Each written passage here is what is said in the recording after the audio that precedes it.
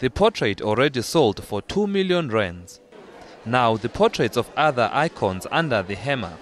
The portraits are going for between 120,000 rands to 150,000 rands, all part of the 21 Icons project, celebrating the country's heroes. Incredible to experience these men and women who literally are the sort of fabric of this country.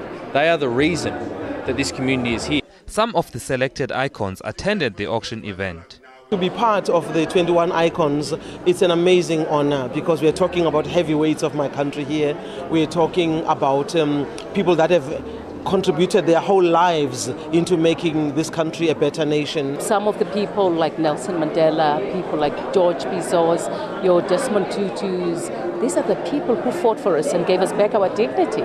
So for me to be part of this, it really humbles me. For some, it's an emotional affair. I look at Nadine Waterman, Nelson Mandela, Philip Tobias, they all passed on. They were all great friends. So I'm emotional about it. I'm 87 years old.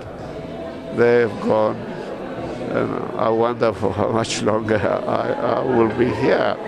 The auction sale will close at the end of March. Desmond, SABC News, Pretoria.